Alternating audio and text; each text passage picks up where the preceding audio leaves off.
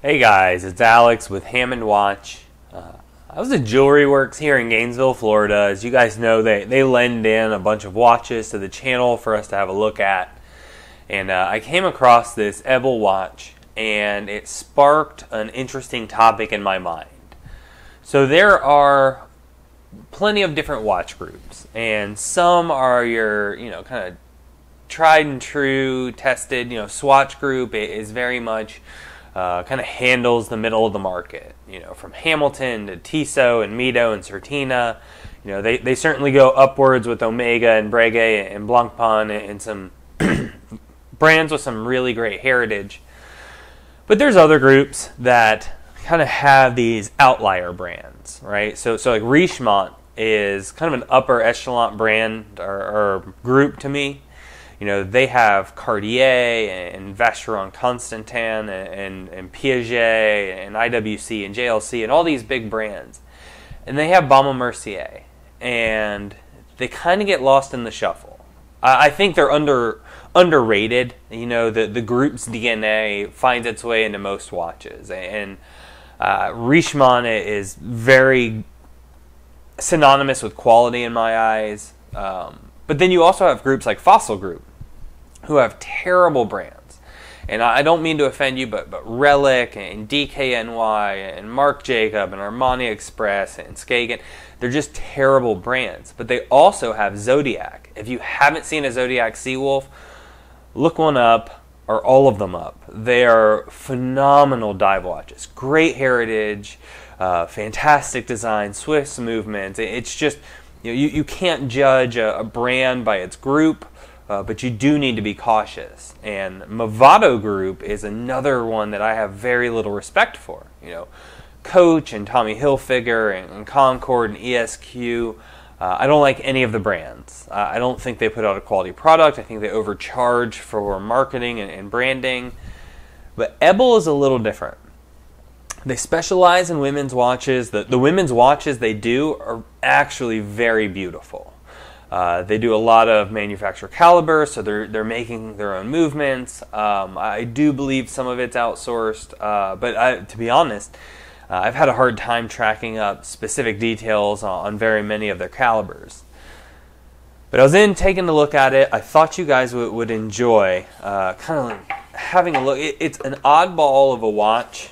It's a little bit big, but it's just a reminder that you can't necessarily judge a book by its cover.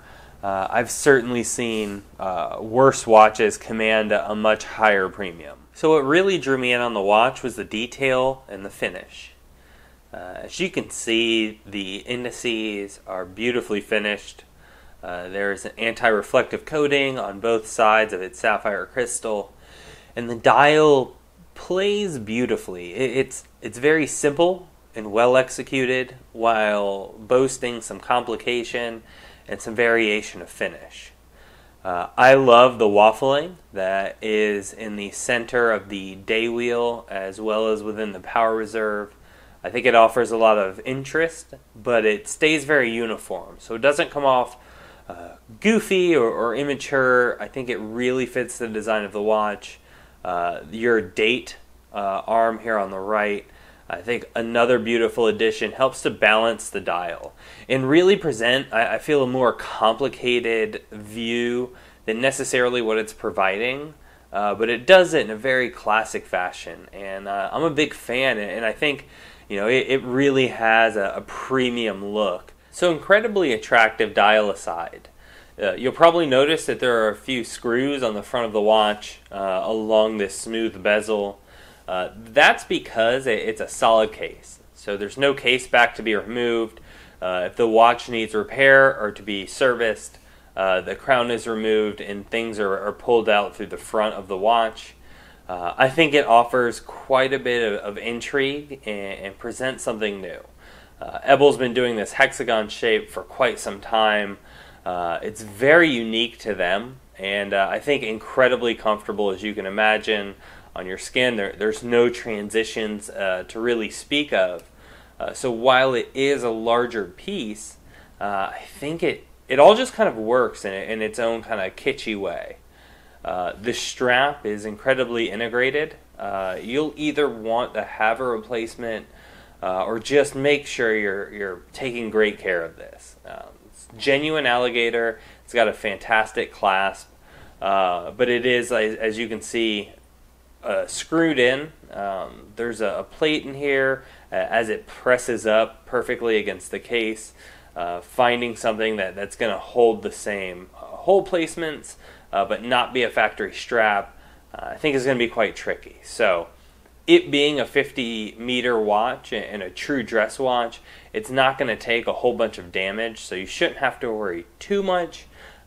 Just take note, you'll want to provide some oils or lotions to your leather and really make sure you're taking good care of it. So here it is on my 7 1/3 inch wrist.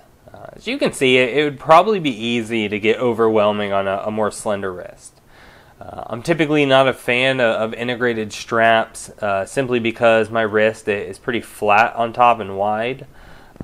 That said, the diameter of the watch provides enough room that this one is actually incredibly comfortable. But it brought up a secondary topic. So I certainly want to touch on brands and their parent companies, but I also want to talk about dealing with somebody local. I hopped on Chrono24. I wanted to be able to quote what these go for now, because the original retail was, around $5,000, and it's ridiculous. It's a beautiful watch, very well put together. $5,000, we're talking about competing with a Speedmaster. It's not close. But Chrono24 found them $3,600, and even that just seems like too much, especially given the brand. This should be a budget type watch. So talking to David, and he's asking $1,000. I'm not trying to sell you the watch, but it just proves a point. This watch, with its premium feel, unique design, is $1,000. I think it's a great offering for the price, and thinking about looking online for one. Like if the aesthetic appealed to you and you wanted to scour the internet and try to find one, people are going to be asking $3,000. And having someone local that knows the market, knows what they're getting into, knows the brand, isn't going to try to outprice anybody, is just going to get a good deal on a watch and pass it along, it's just hard to find, and you're definitely going to have a hard time finding that online.